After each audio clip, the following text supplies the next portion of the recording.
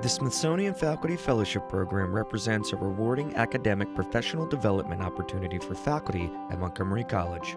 The fellowships are a product of a unique collaboration between Montgomery College and the Smithsonian Center for Learning and Digital Access. It's the first of its kind between the Smithsonian Institution and a community college.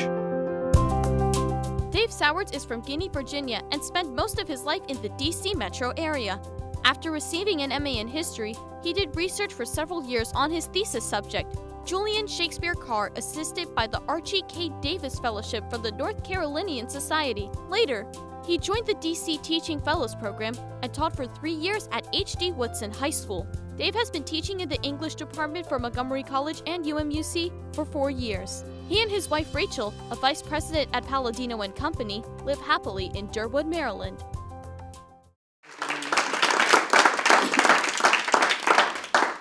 Hi everybody, I want to start by thanking you for coming out during this national emergency. I know times are tough, but do not despair. A new day is dawning. And I wrote this down because I started thinking about it. I remember a look in fellows' faces from last year, and I didn't know what it was, and I think it has a lot to do with remembering the students that you worked with from the semester before, because that's what I did as I was making my presentation. A lot of thoughts about that. So the following are quotes from a live write exercise in which the students had just 50 minutes to write an essay answering the prompt, what are 3 rights that you think are unalienable? This is my 101 students in all of their glory. Not my 102 students that I had intended when I started the semester, and that is a story for another time. So many began with predictably dramatic introductions, such as, from the moment someone takes their first breath until their time on earth is done, they should be guaranteed equality, freedom, and the right to be the individual they want to be. As a U.S. citizen, it should not matter what ethnicity, gender, or religion that somebody is. Everyone should be treated with respect and like everyone else. The aspect of freedom ties into the right to be equal and the right to be an individual because we are born as one. Therefore, we are allowed to think as one, to act as one, and to live as one. Clearly working with those rhetorical strategies.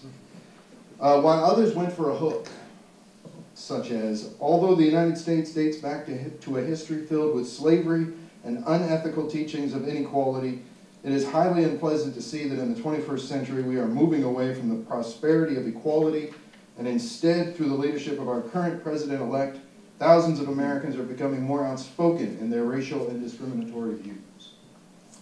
But the first line, the best first line of any of the essays that I read goes to this. The world as we know it is not in the best state it could be in. Which I thought was an excellent way to begin an essay. Most of the essays began with standard rights. 3 rights that are essential or as a must-have in a nation are the right to vote, the right to speech, and the right to protest. These rights allow us to seek change when there is a problem within a community. These rights allow us to find and select a solution that will fit best in the people's interest. These rights of voting, speech, and protest are a way citizens can voice out their problems in order to find a solution. These rights are the rights every citizen around the world deserves. Another said, these rights include the freedom of speech, the right to vote, and the right to fair trial. I believe these rights bring the most amount of freedom to citizens when it comes to shaping the government and telling government officials how they want this country to work. Or another, among the long list of rights, the right to travel, the right to have freedom of expression, and the right to education are the most important rights that a country needs to provide its citizens. Many emphasized the freedom of speech. The right to free speech is one of the most important rights because it gives the citizen the right to speak out against the government. Unlike many countries, Americans, if they truly want to, can tweet that they hate the president with no fine or jail time.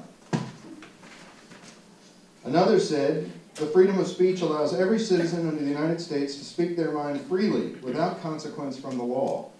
For example, you can write a blog about how much you hate the president, and there won't be a warrant out for your arrest for treason. On the other hand, freedom of speech doesn't protect you from social laws. Just because you have the freedom of speech doesn't mean you can call your mother-in-law bad names and get away with it. You won't go to jail, but you will never hear the end of it. I was glad to see that voting made it into the mix since it was last year. The right to vote is another right that should be unalienable. Some countries don't allow their citizens to vote for government officials, and it can be detrimental to their society. Voting creates a sense of pride in the voter that they accomplished something and helped out their community by voting for the person they think is going to best help the nation. Some dug very deep into their studies. About 14% of black men in Florida have been disenfranchised and lost their rights to vote due to possession of drugs, usually marijuana.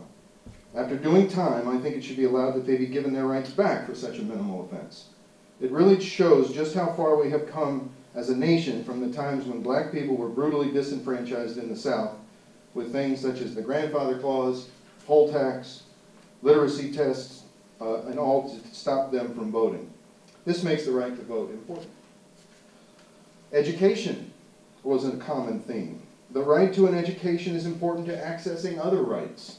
Without an education, citizens would not have the knowledge and intelligence to understand law, politics, and many other important concepts.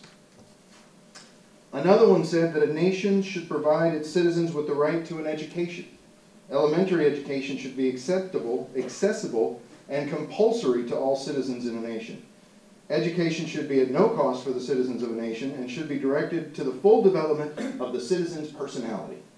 Education should be accessible to all no matter your race, gender, nationality, or status. Education promotes the understanding and tolerance for humans. There were some surprises. Having a name is a basic human right. To have an identity which says who you are. It's something that distinguishes others from each other and just provides that human element. Humans are not items or property, but living things with unique identities. And some are not so surprising. Another right that should be allowed to citizens in all nations is the right to bear arms. The right to bear arms entitles the citizens to be able to carry or own a firearm. This right will help citizens to be able to defend themselves within this tragic world we live in today, where anything can happen at any moment. And there were some timely ones. The last right every citizen should have is the right to citizenship. More than 43.7 million immigrants moved into the U.S. in 2016. I'm not speaking for historical facts, just reading the introduction. That is 13.5% of the total U.S. population. If all immigrants were granted a quick and easy citizenship application, it would not only boost the economy by getting jobs and contributing to Social Security taxes, but they would also help the job market grow.